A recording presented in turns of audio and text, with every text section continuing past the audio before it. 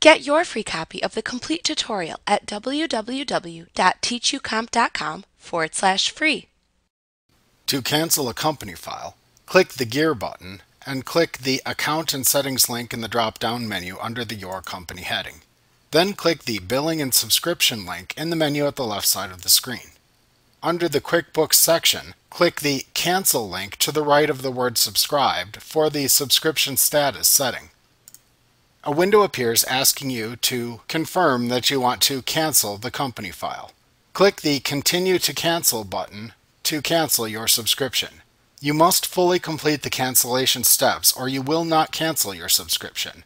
You will continue to be charged your subscription fees until you've completed all the cancellation steps. If your company file is still in its trial period or within the first 60 days of your subscription, you can purge the company data. This deletes all existing data from your company file but keeps the company file itself. To purge company data, go to the dashboard page.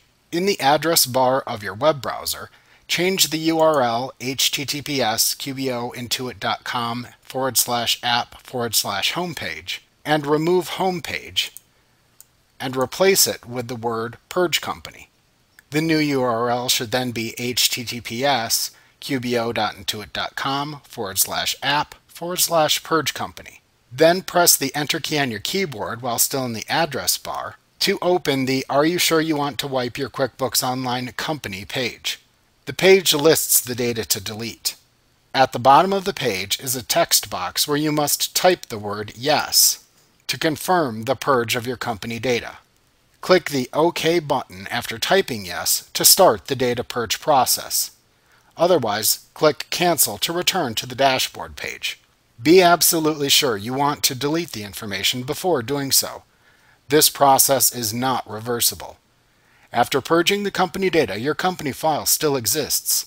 You can then use the same company file and enter new information, cancel your subscription, or start a new company file. If you cancel a full subscription, your data is saved for 1 year and then permanently deleted from the Intuit or QuickBooks servers. During this year, you have read-only access to the data. You cannot manipulate the data.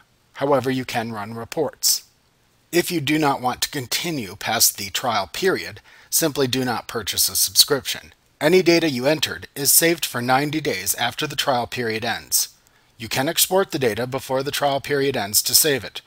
Otherwise, after 90 days has passed, your data is permanently deleted from the Intuit or QuickBooks servers. Like what you see? Pick up your free copy of the complete tutorial at www.teachucomp.com/free.